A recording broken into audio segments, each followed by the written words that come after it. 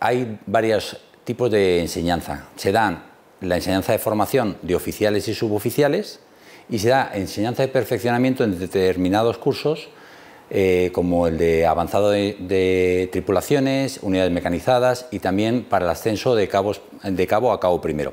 Pero realmente el centro de gravedad de la Academia es la enseñanza de formación.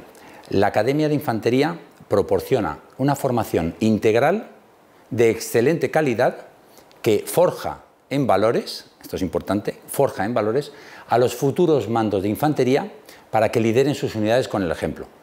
Con esto lo que nos está diciendo la visión es que tenemos que perseguir la excelencia en la enseñanza para poder proporcionar esa formación que al ser integral se compone de distintos tipos de formación, como son la formación física, la formación táctica, la formación técnica en aspectos militares, la formación técnica en aspectos civiles y, sobre todo, la formación moral.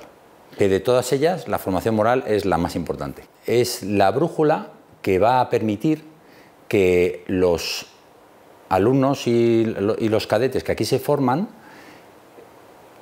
puedan seguir sirviendo con eficacia a España a lo largo de toda su vida castrense, porque tienen que elegir servir a España, es decir, servir al bien común, en lugar de servir el interés particular de cada uno. Cuando hablamos de valores y virtudes militares, el proceso más parecido es el de la forja, ¿no? Cuando la comparación que hacemos es que el hierro colado, por muy buena calidad que tenga, no basta con fundir un hierro colado con forma de espada para que esa espada resista en combate. Una vez que se ha fundido, esa espada, que es de muy buena calidad, tiene muy buena materia prima, es necesario que sufra unos procesos en el que se le cambia de temperatura, se le pone al rojo vivo a punto de fundirse, se le dan muchos golpes, con cada uno de esos golpes se va enriqueciendo y se va transformando. Hace que el hierro saque lo mejor de sí mismo y se transforme en acero. Un acero que sí es eficiente para cumplir la misión de defender a España, Dios no lo quiera, en combate. El proceso de la forja es sobre todo por el ejemplo de los propios profesores y alumnos, o sea, los propios profesores y los mandos, que con su ejemplo diario ofrecen una referencia a la que poder imitar. Creo que sí que se consigue, ¿no? Y entonces yo me pregunto, ¿y cómo puede ser eso, no? Pues yo creo que la explicación está en que los que aquí vienen son los más altruistas y idealistas de la sociedad, o no sé si los más, pero desde luego son idealistas y altruistas. ¿Por qué? Porque de primeras, simplemente por elegir esta forma de vida, el ser militar, ya están renunciando a derechos fundamentales, como libertad de expresión, como el derecho de huelga, como el derecho de sindicación, como el derecho a sufragio pasivo, y tantos otros, ¿no? Pero además lo hacen sabiendo los sacrificios personales que esta vida de servicio les va a exigir, no solo a ellos, sino también a sus familias y seres queridos. Así que solo puede ser con una vocación de servicio que sientan en sus corazones, el anhelo de dar cumplimiento a esa vocación, lo que les puede traer aquí, porque desde el punto de vista de la lógica de la sociedad del bienestar, no es muy lógico que hoy en día alguien quiera ser militar. La suerte que tienen los que han elegido Infantería es la enorme variedad de destinos que están por todo el territorio nacional, en 42 provincias, que son de infantería y que cada unidad de infantería tiene su propio carácter, su propia idiosincrasia, sus ritos, costumbres. Está la legión, están los paracaidistas, están las unidades mecanizadas, las unidades acorazadas, están las tropas de montaña, están los regulares, hay una variedad enorme, y ya me estoy dejando alguno, de posibilidades, y ya luego cada uno dentro de estas unidades va a desarrollar sus talentos y va a dar cumplimiento a su vocación por donde le vaya llevando. Hay dos formas básicas de participar en operaciones en el exterior.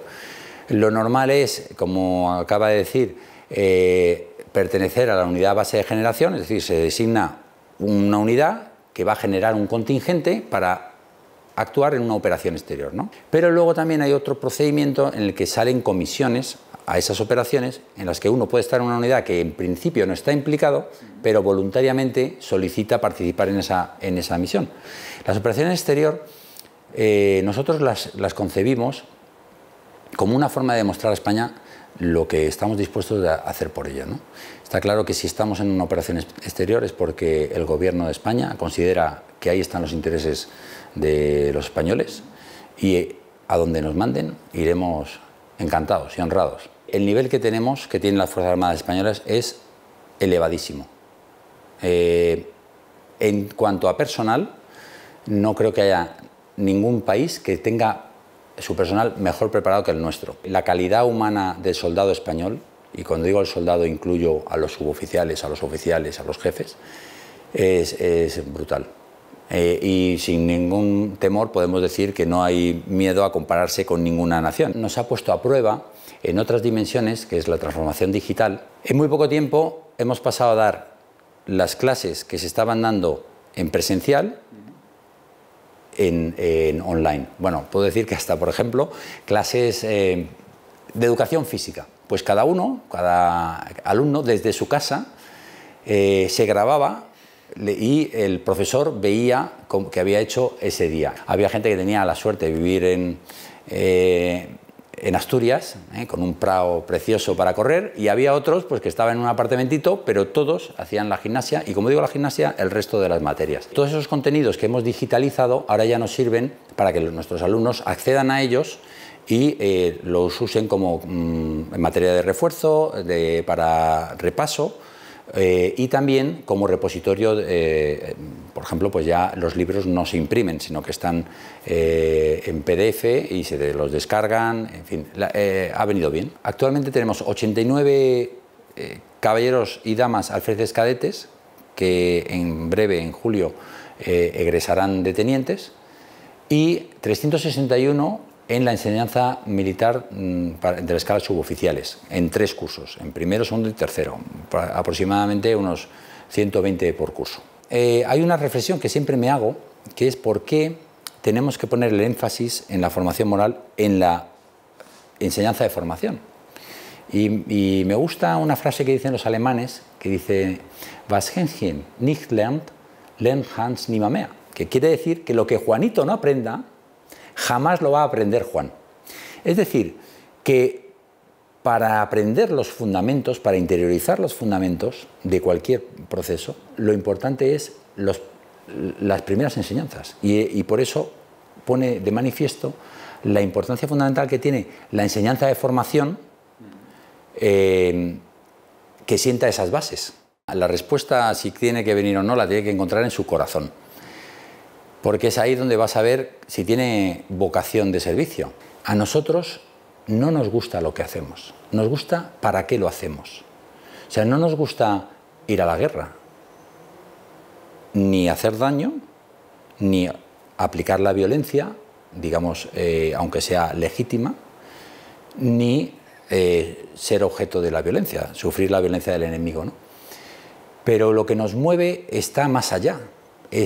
Trasciende, porque lo que realmente nos mueve es defender a nuestros seres queridos, defender a España, nuestra querida España.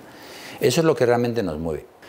Y ese servicio lo especializamos en lo que consideramos que es lo más duro y lo más difícil, para ahorrarles sufrimientos a nuestros compatriotas, pues llevárnoslo nosotros.